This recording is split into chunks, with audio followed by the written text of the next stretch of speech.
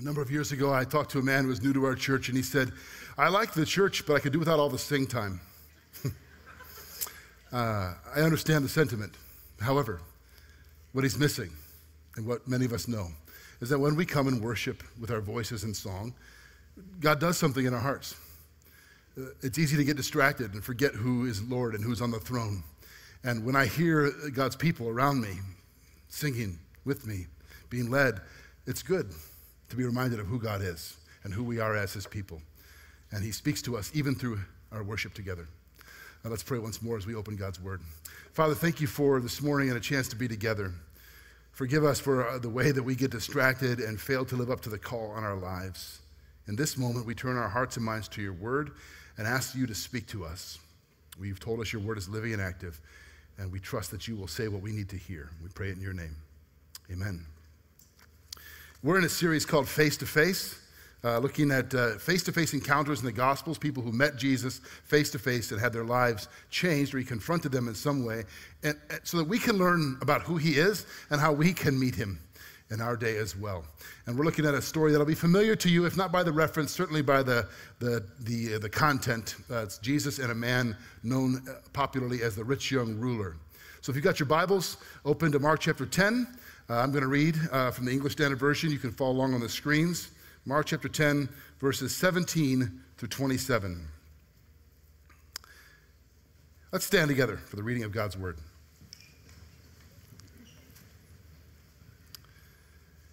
And as he was setting out on his journey, a man ran up and knelt before him and asked him, "Good teacher, what must I do to inherit eternal life?"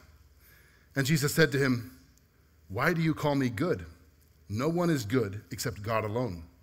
You know the commandments: do not murder, do not commit adultery, do not steal, do not bear false witness, do not defraud, honor your father and mother." And he said to him, "Teacher, all these I've kept from my youth." And Jesus, looking at him, loved him and said to him, "You lack one thing. Go sell all that you have and give to the poor, and you will have treasure in heaven. And come follow me." Disheartened by the saying, he went away sorrowful, for he had great possessions. And Jesus looked around and said to his disciples, "How difficult it will be for those who have wealth to enter the kingdom of God." And the disciples were amazed at his words. But Jesus said to them again, "Children, how difficult it is to enter the kingdom of God. It is easier for a camel to go through the eye of a needle than for a rich person to enter the kingdom of God." And they were exceedingly astonished and said to him, "Then who can be saved?" Jesus looked at them and said, "With man it's impossible, but not with God, for all things are possible with God." You may be seated. As I said, it's a familiar story. You've probably heard the topic or the title, and sometimes familiarity can get in our way of hearing what God has for us, so I hope and pray that's not the case for us today. God's been speaking to me through this story in new ways. So what do we know about this guy who meets Jesus face to face? He shows up in 3 of the 4 gospel accounts, Matthew, Mark, and Luke. We call those the synoptic gospels because they have a lot of overlap. They share a lot of the same timeline and stories. And this encounter is recorded in 3 of the 4 gospels. We know that he was wealthy and rich. All 3 tell us that he had great possessions, great wealth. We know he was influential. Luke tells us he was a ruler. We don't know exactly what his title was, but he had a position of status and importance in the community, the Jewish community. He was also not an old guy. He was young. Matthew tells us that he was youngish. I think of myself as a young man, but I'm watching the Olympics and I realize that most of the athletes are younger than my children. I realize I'm not young. I am not a young man. So also we know this guy comes to the right person, Jesus, in the right posture, on his knees, asking the right question about eternal life, about eternal things. So he's a moral man, a respected man, a wealthy man, a humble man on his knees, an intellectually and spiritually curious man asking questions. By all accounts, this is a good guy. Some people in the Gospels ask Jesus questions, and their questions aren't genuine. We've seen those, right? They're asking questions, but they're trying to trap Jesus. This is not that. This is, by all accounts, a good man, by any standard, a respected good guy. Yet for all of his relative goodness, he feels like he's missing something. What must I do? It's not enough. Maybe he wonders if he's really good enough. And this raises a question I want to talk about for a minute. The question of goodness. The question of goodness. We see it right in the very first couple of verses, verses 17 and 18. And as he was setting out on his journey, a man ran up and asked him a question. So first of all, it's just interesting that he runs up, isn't it? He's eager. And asked him, teacher, good teacher, there it is, good. What must I do to inherit eternal life? And Jesus said to him, why do you call me good? No one is good except God alone. 3 times this word good is used in there. I like Mr. Goodbar, by the way. I don't know why I thought of that. We use the word good all the time. And it's sort of a meaningless word in English. Well, what's being talked about here? What is he referring to? Good teacher. Jesus goes, hold on, time out. Do you know who you're talking to? Do you understand who you're addressing this question to? No one is good except God alone. Why are you calling me good? And what's behind this man's question? Am I good enough? Have I done enough? Is it enough? I feel like it might not be. I think most of us, though we wouldn't say this, think about goodness in terms of like a morality ladder. So I'll try to draw this image for you here. If we put God up here, at the top, of course, he dwells in unapproachable glory and light. So there's the cloud and the glory. You get the idea. And there's a ladder coming down from God. And so on this ladder, we would place our peoples that we think are good people somewhere. And at the bottom, everybody always uses this, so we'll just say it, Hitler.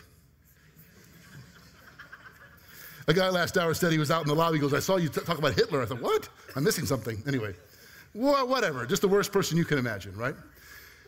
And you know, the Apostle Paul, he's not God, but he's got to be up here somewhere. I don't know, like Mr. Rogers, maybe in the middle. Nelson Mandela, I don't know where he would go, somewhere above, we'll put him right here, I don't know. A good person, who are the good people you know about? Rosa Parks, where would you put her? Yeah, Gandhi, right. So you'd start ranking the moral goodness of people that we know about. Where do they fit? Well, now we have to ask the question, what about you? Are you going to put yourself not above Paul, but in here, above Mandela? Below? How far below? You'd say, well, I'm not Hitler. But like, where do you put yourself, right? How do you know? And then if you can figure that out, how do you know, well, what rung is high enough? Where's the good enough? Is God looking down and going, well, I'm drawing the line here? Where exactly? And I think this is part of the assumption behind this man's question. And here's the first thing we see in this story. Jesus confronts this man's and our false assumptions. And when the guy says, what must I do? Jesus says, why do you call me good? And then he goes right into what might be shocking to us, quoting the Old Testament law. Look at verses 19 through 20. You know the commandments: do not murder, do not commit adultery, do not steal, do not bear false witness, do not defraud, honor your father and mother. And he said to him, teacher, all these I've kept from my youth. And you might pause and go, really? All of them perfectly? That's what he says, and Jesus doesn't contradict him. And it is a little bit surprising to think Jesus is quoting the law as a way of answering the question about eternal life. We know from the rest of the New Testament that you can't keep the law. That's why we need grace. So it's a little bit strange to see Jesus quoting the law as the answer to the question, what must I do to inherit eternal life? But there's more going on here that's easy to miss at like a surface level reading. And I want you to see this. Jesus cites 5 of the last 6 commandments. You see them right there. Do not murder, do not commit adultery, do not steal, do not bear false witness, do not defraud, honor your father and mother. And the last of this commandment, do not covet, he leaves out. Now that's, by the way, Jesus is never doing anything randomly. Like none of this, he's never doing anything like, he's just throwing them out there. This is intentional. He's quoting 5 of the last 6. He does not quote the 10th or the first 4. And if you know something about this, the last 6 commandments have to do with our horizontal relationships, how we treat one another. You see it right there, right? Murder, adultery. People always say, well, I haven't killed anybody, right? Murder, adultery, stealing, bearing false witness. It's all about how we treat each other. The last one, covet, is kind of a both and. It has to do with like needing things so badly that they take the place of God in our hearts. And he doesn't quote at all the first four. Here's the point. Jesus is by omission saying something really important to this man and to us. What do the first four commandments have to do with? If the last six are horizontal, vertical. And you know the first commandment, of course, right? Should I make you say it? In case you're wondering, here it is.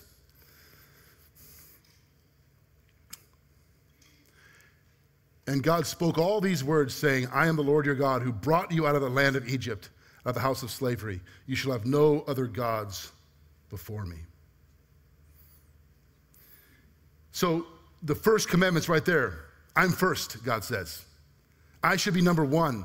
And that is kind of on the nose of what this guy's issue is. Jesus is saying it without saying it. Do you get it? He quotes the ones he knows the guy will say, yeah, I'm doing those. And Jesus doesn't contradict him, although he could have. He could have said, really, you've kept them all? What about this time and this time and this time and this time? But on a relative scale, the guy is a morally pretty good person. People would have backed that up. He's been fair, he's been honest, he's a good man. Now we're starting to see what Jesus is driving at here. When this man claims to have obeyed all the commands, Jesus lets that go. It's like this guy saying, I've done everything right. I've been successful, I'm respected in society, I'm morally upright, and I'm faithful in my religion, but I just feel like I'm missing something. Jesus is saying, you are. His false assumption is that he thinks what he's missing is something he could add or earn. I think this is true for many, many people in this room. We approach faith like it's an additive to our already pretty good suburban existence. I've got my kids are doing okay, I got my business in order, I'm doing pretty well, my life is good, but I'm missing something. I could add in a little religion, a little spirituality, a little Jesus. I've told this story many times, but I love telling it and it fits. Years ago when I was coaching my son's flag football team, one of the boys on the team, his dad found out that I was a pastor and came up to me and said, not what I expected. I wasn't sure what to think of that. And then he said, I should come to your church. I could use a little Jesus in my life. I said, well, he wants to be in your life, but he's not little. There's no such thing as a little Jesus in your life. Little Jesus. I like little Jesus. I'll put him in my pocket and keep him till I need him. That's not how it works. This man has come to Jesus. What must I do? You notice this question? What do I have to do? Is there something I need to learn? Is there some knowledge I don't yet have? Is there some religious duty I must perform? I'll do whatever it takes. I'm doing pretty well, but I want to know, what do I have to add in to make sure that I'm good? If you try to build your faith on what you have to do, add, or earn, it's exhausting. You'll never have the life Jesus is offering. You'll never really understand grace if you're trying to add something or earn something or do something. And this brings us to the second point. Jesus lovingly diagnoses our core issue. He lovingly diagnoses our core issue. This guy's saying, I know that I'm missing something. Just tell me what it is, Jesus. Just say it, and I'll get right on it. I'm a man who likes to accomplish things. Jesus already hinted at this when he says, why do you call me good? But now he's going to tell him. He's going to answer the question directly, and the guy's not going to like it. Be careful what you ask Jesus for. Be careful what you pray and ask him to make clear to you. Because the hammer's about to fall, and it's going to hurt. Look at verses 21 through 22. And Jesus, looking at him, loved him. Don't miss this. Everything that's going to come after this, everything Jesus is going to say to this guy that sounds harsh, even his response, all that flows is flowing out of that statement. He loves this guy. He loves him enough to tell him the truth, the hard truth. And said to him, you lack one thing. Go, sell all that you have and give to the poor, and you will have treasure in heaven. And come follow me. Disheartened by the saying, he went away sorrowful, for he had great possessions. It's a shocking statement to say to this guy, especially in a culture that viewed possessions as divine favor. Not so much today, although perhaps still to a degree. We think of like, well, must be doing something right. He's pretty successful. She's doing well. Certainly in that culture, wealth was seen as a blessing from God. And so this man, rightly in the culture, wrongly now we know, but he understandably at least, thinks what I have is a sign that God is favoring me. Now you're telling me to give it away? It's the thing that I'm sort of basing my sense of significance on. Now you're saying let it go? I mean, sell it all? Think about that. Think about what he's saying. This is not a 401k or an ATM he can go to. Wealth was in land, livestock, possessions. Sell it. Sell it all. Liquidate all of it. Give it away. I mean, it's a overwhelming thing to ask. I used to watch old kung fu movies when I was younger, And it was like the kung fu master could like reach in and grab the heart and pull it out while it's still beating. I know it's kind of gross. But in my mind, it's kind of like Jesus has just grabbed this guy's issue, pulled it out, like the thing in his heart, and holds it up to him and says, this, give me this. Not that. Not that. Anything but that. I mean, I'll say all the prayers and do all the stuff, but don't make me give up that. And that's the core issue. And you've got that thing, and I've got that thing. What would it be? That Jesus would reach in, grab hold of it, it's painful, and pull out and say, to have the life I'm offering you, you got to release your grip on this. Let me have it. Whatever that thing is, that's your functional God. It might seem harsh to say to this morally good guy, give it all up. But don't forget, he's doing it because he loves him. And notice it says that he looked at him. Looking at him. That's the Greek word eblepo. It means a penetrating gaze. You ever talk to people that make too much eye contact with you? It's like, dude, look away for a second, Like right, We did some training years ago on our staff for emotional intelligence, and one of the exercises was to sit and stare at each other on staff like a person like right next to you. We still laugh about that. That was awkward, really. So Jesus is not just like, it's saying he's staring into this guy's soul.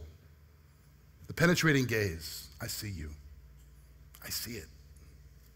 I see what you're holding on to. I see what you have a white-knuckle grip on in your heart, and that's the thing. You're asking, I'm going to tell you that. Looked at him and loved him. The Greek word there is agape, where we get agape, divine love, perfect love. I just want to pause there for a minute. You know that God sees you? I ask this question all the time, but what do you think God thinks when he looks at you? What do you think comes into God's mind when he looks at you? And by the way, he's looking at you all the time. How many of you, I'm going to guess, I don't have to guess, I'll bet most of you, your thought is, well, I know that he loves me, but I'm a screw up, but he's probably irritated, but he's losing patience, but I ought to be better than I am. No, that's what you think of you. That's not what God thinks of you.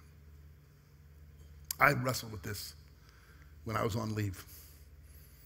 God's looking at me with judgment and condemnation, He's looking at this guy who's morally good. Everybody loves him. And going, but there's something that's missing. And you feel it, but you can't name it. So I'm going to name it for you, he says.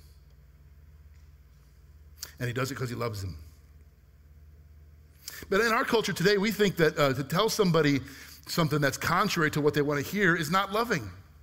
We're sort of conditioned to think that if you say anything that's not 100% affirming of somebody, that it's unloving.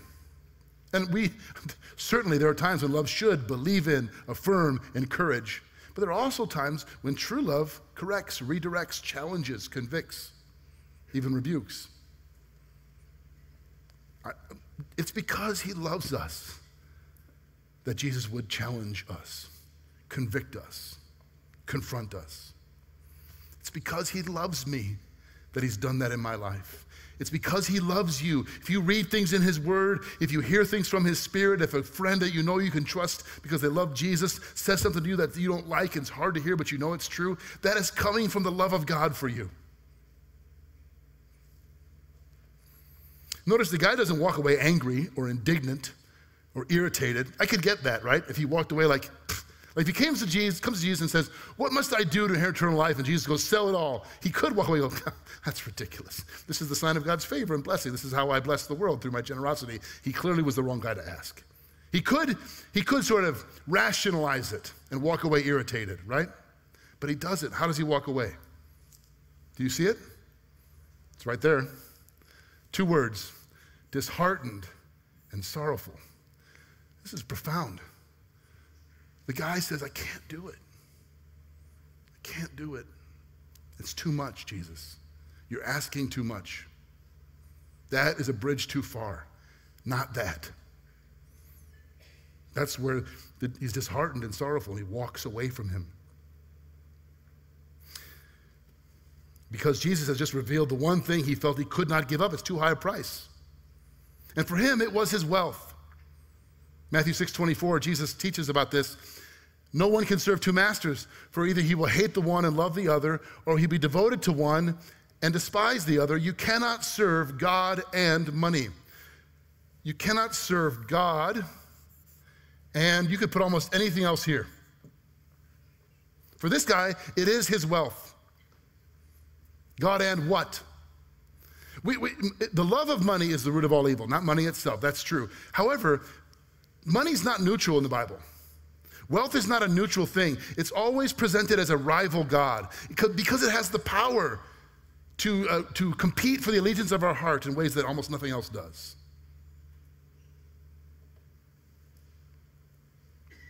If following Jesus meant being an all-around good guy, well, then he doesn't need to walk away sad. He already is.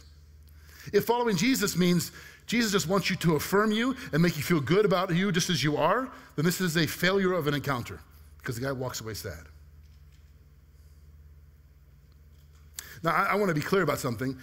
The Bible does not teach, and Jesus is not saying that it's a sin to be rich. This guy's problem is not that he had wealth. And some of you are thinking, sweet, because I don't have any anyway, so I'm good. Others of you, maybe you are more wealthy, and you're thinking, oh, okay. None of us are off the hook there. His point is, it has a hold of him in a way that is preventing him from receiving the very thing he's asking about, life. Let me ask you this question. What could Jesus say to you or ask of you that would make you walk away sad? What could Jesus ever say to you or ask you to give up that would make you go, can't do it, and turn away from him? This is the only encounter in all of our series where it ends this way. And there is a sadness to it, but it's not the end of the story. There's hope in this as well. I wonder, like he walks away from Jesus in that moment sad, but I wonder what happened to him. We don't know. Pete Scazzaro wrote a book called The Emotionally Healthy Church. And in there he talks about, he references this story, and he says, the story of the rich young ruler is a story about an invitation to surrender completely to love, to lay yourself down fully to the offer of love, divine love, perfect love. It's a scary thing. Full surrender, complete surrender, like to give it up completely. I remember when I was thinking about getting engaged. Next month we'll be married 31 years. And I remember when I was thinking about getting engaged, I was pretty sure that she's the one. I was pretty sure she'd say yes. When I asked her, Erin just cried. And I didn't really yet know about the nuance of women's tears. I just thought, tell me yes first, you know. But it's a terrifying thing, right? I'm gonna give up, now I'm gonna live not just for myself, but for somebody else. And we're gonna be, like, I'm gonna surrender to love this way. And that's an imperfect example. How many of you that are married here would say that when you got married, you knew exactly how it would go and it's gone exactly that way? If those of you who aren't married, there's a lot of laughter in the rooms. because none of us know for sure what we're committing to. We like, when it comes to Jesus' offer, to be able to say, okay, I'll consider this, but could you lay it out for me how it's going to go? We know ultimately that's not how it works. There's a fearfulness. It's nervous. And part of this guy's fear is that he thinks he's going to lose in the deal. Like this, my wealth is too much to give up without some guarantee. Like I'm going to lose out, as if it's a zero-sum game with Jesus. It's not. C.S. Lewis writes about this in an essay called The Weight of Glory. I know I quote him all the time, but he says things really well. You should go home and Google this essay and read it tonight. It will bless you. It's the title of a book of essays, but this essay is incredible. It's one of my, I can't say the favorite because I love them all so much, but it's one of my favorite things he's ever written. Here's what he writes. It would seem that our Lord finds our desires not too strong, but too weak. Think about that as relations to this man. His desire for his wealth is not too strong. It's too weak because he doesn't know what's coming to him. We are half-hearted creatures, fooling about with drink and sex and ambition when infinite joy is offered to us. Like an ignorant child who wants to go on making mud pies in a slum because he cannot imagine what is meant by the offer of a holiday at the sea. We are far too easily pleased. I love that. How often have you settled for mud pies of lesser things in your life? When infinite joy is being offered to you by Jesus. And that thing you're gripping, like it's a mud pie compared to what he's offering. And if you'd let go of it, you'd see that there's no losing with him. It's only gain. But you have to surrender first. You've heard the saying, money opens doors, right? That's actually true. All throughout human history, there are undeniable advantages to having wealth. You can provide things for your family, do things for yourself that those who don't have resources can't do. That's true. But this is a door that money can't open, the door that this man's knocking on. Nobody can open it except Jesus himself. And this brings us to the final thing. Jesus makes the impossible possible for us. It feels to this guy like this is impossible. What you're asking me, Jesus, is I can't do it. It's impossible. Have you felt that way ever in your life? Getting over this? I can't do this. Jesus' call felt impossible to the man.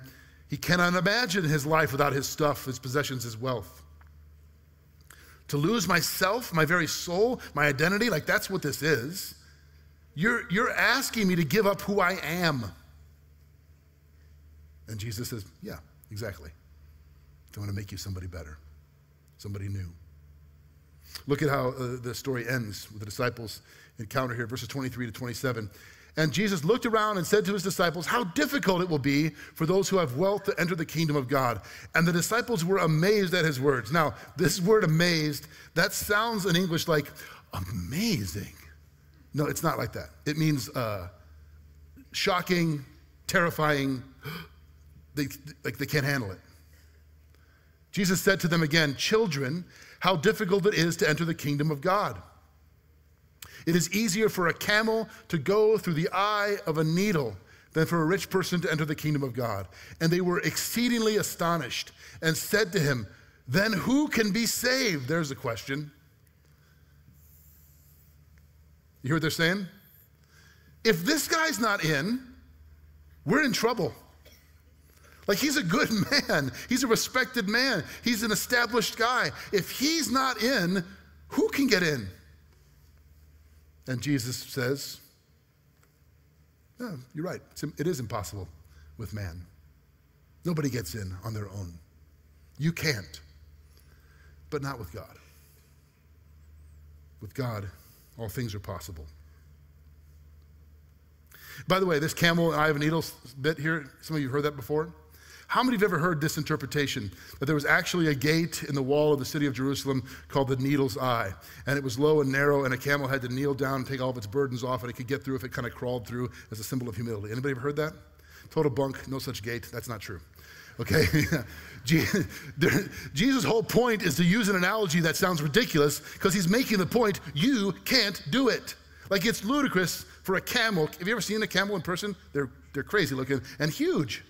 And a needle's eye, like it's laughable. That's his point. You could never do it. It could not happen unless God intervenes. And he has intervened. Remember the ladder? You can't climb high enough. And even if you got to the top, there'd be this impossible gap between you and God. You could never get there. But that's the cross. You don't have to climb. Jesus has come down. He's come down to us to make the impossible possible. You'd have a relationship with the God, the morally perfect King of the universe, has come down because he loves you. And you and I are holding on to mud pies, right?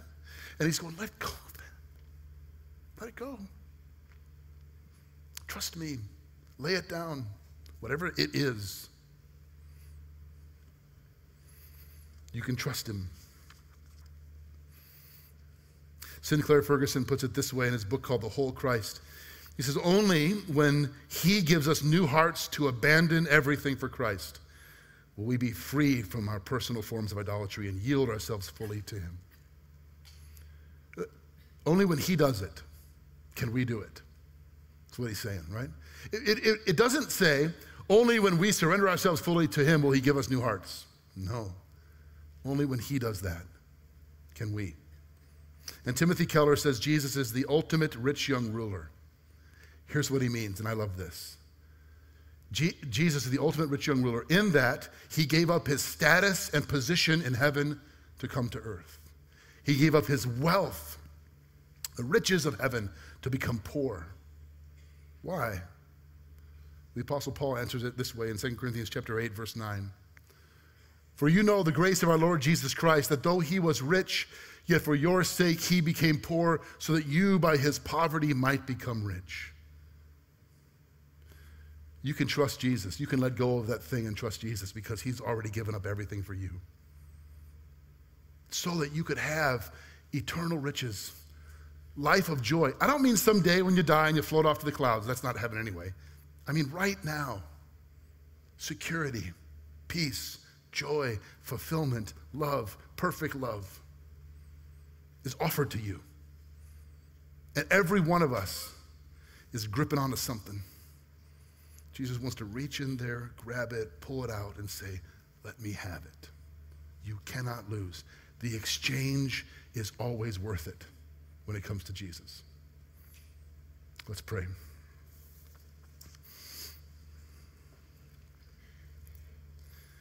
Jesus, we thank you that you look at us and love us, even in our mess, even in our struggle, our doubt, our fear, our insecurity, our pride, all of it. You see it, and you love us.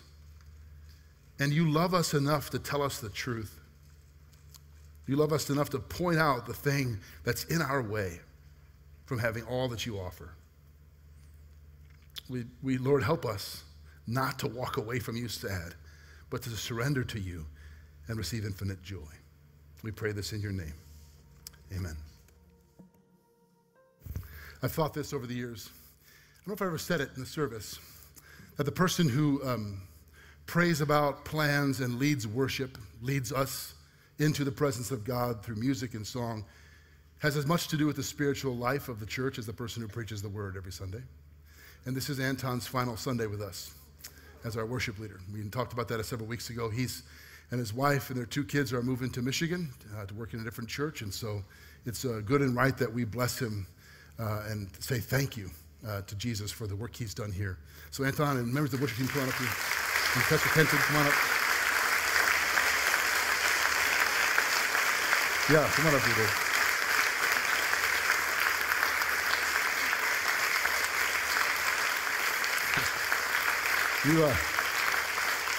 You see Anton pointing out worship leaders in the crowd.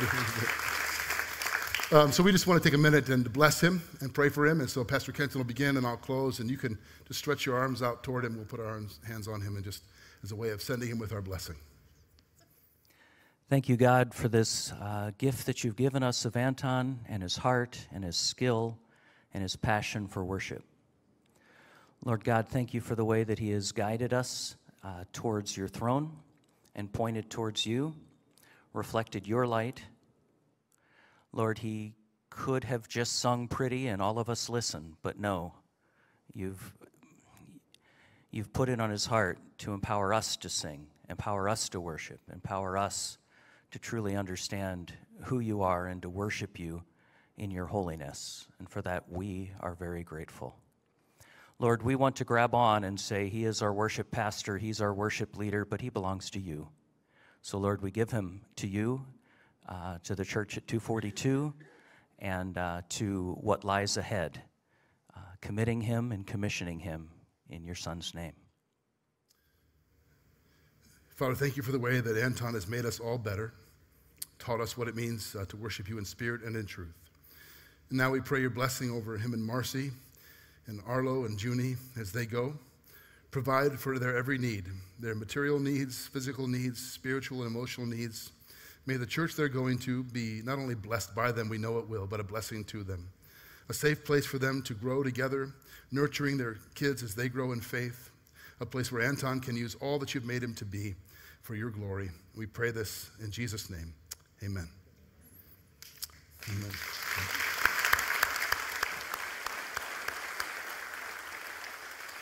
You're dismissed.